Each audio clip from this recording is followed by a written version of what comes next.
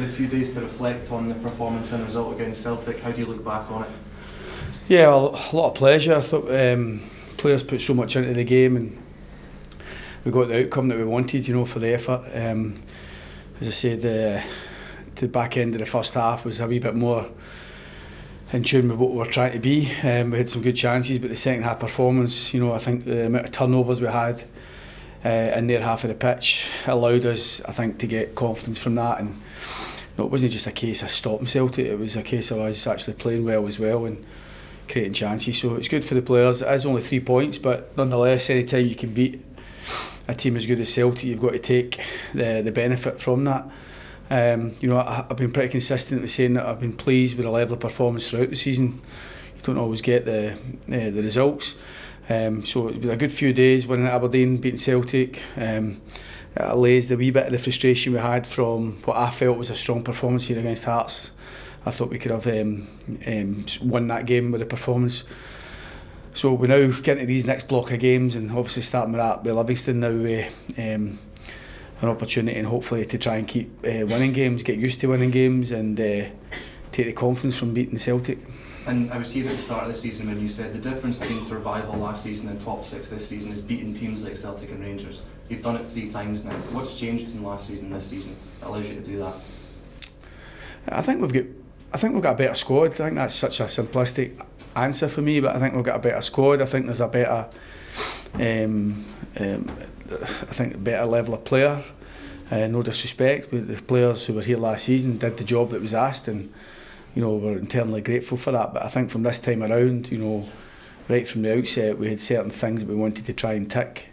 Winning away from home, having a performance in us that could beat Rangers and Celtic, but also to go and deliver more consistent performances, and in turn the demand shifts, and you've got to try and then be higher up the table.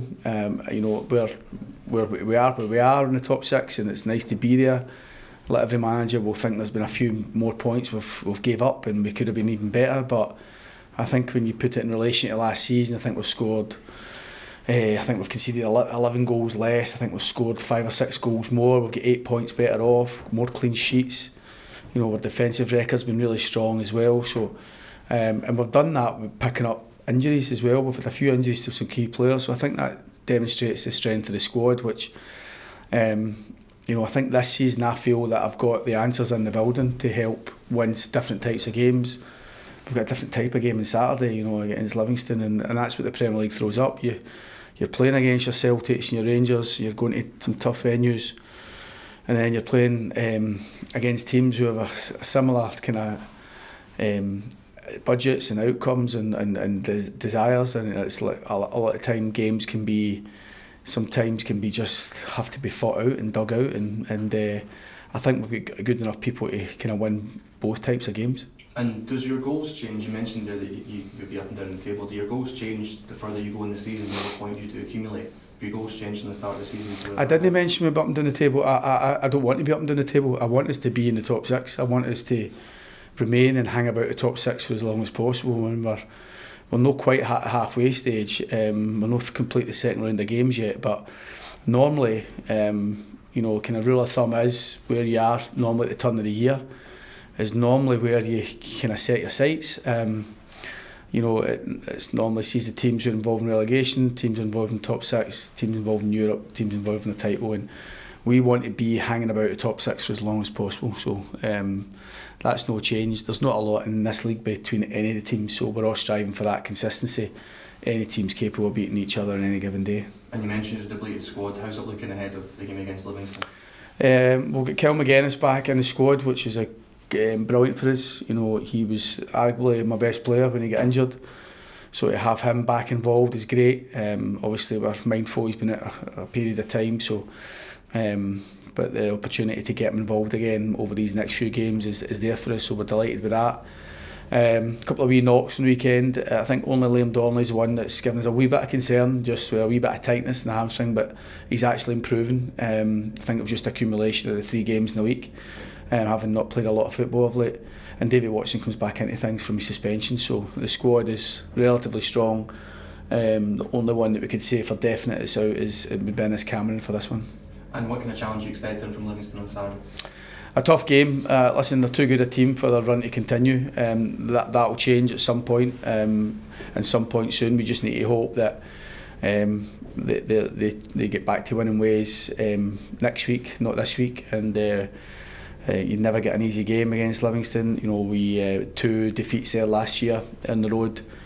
And we know it's a tough place to go. I thought they were unfortunate not to get something for the game against Hibs, having watched the game. As I say, I think that we always expect a tough game, no matter what. Yes, they're on a poor run. I don't expect that to continue. As I said, we played against a team, Celtic, who are unbeaten in the league. It doesn't really matter who you come up against. I think it'd be naive to think, as a manager and my players, to think that we're going to get anything other than a tough game, and it'll be what we do will be the biggest gauge for us. And you said you've got the answers in house. Does that mean that going into the January window you don't expect to see too much change with your squad? I don't expect to see too much at all. I'd like to add to it. I don't think there'll be a manager out there who'll say they don't want to do nothing. I'd like to try and maybe just give us maybe a different attacking threat, but you know, it's always difficult to do that. We've tried and tried and tried in the summer, and January can be a bit difficult for that as well, but it doesn't stop you trying. But you know, I'm quite happy with where we are in terms of the squad. I think when we've got everybody fit, I'll probably get a bit of a headache to who all starts and who plays. And even recently, there's been boys who have been on the bench who have been unlucky not to start games. The lads behind the squad, the team that's been playing at the minute, is really driving the standards. You know, I've watched training again today, and it's a consistent top performances in training from your Rory McInnes and your Fraser Murrays, your Andrew Darcy. All these boys training extremely well, and still can't get into the team at the minute. But the team, as I say, has been pretty consistent. So you never say never, and obviously January can throw up some injuries, and you've got an opportunity to react to it. But we're not looking to do too much at this moment. If this was the last day of January, I wouldn't be doing too much other than trying to maybe just bring another attacking option to the team.